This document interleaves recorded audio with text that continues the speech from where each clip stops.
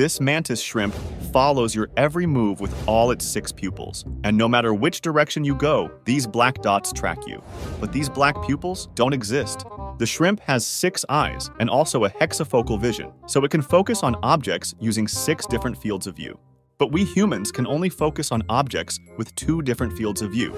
So, a mantis shrimp can process depth and detail way more effectively than we can. But this vision does not have anything to do with those black dots. Those are pseudo-pupils.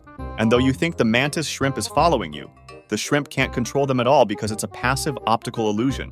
They are formed because their eyes' ommatidia are aligned directly with the direction in which a viewer looks at them. It's like looking through straws with a dark background. Those that are parallel to the direction you look at show their dark background, and the rest show a similar color as the straw's body. The eyes of mantis shrimp also create a similar optical illusion. But though these are not pupils, it doesn't mean that it's not watching.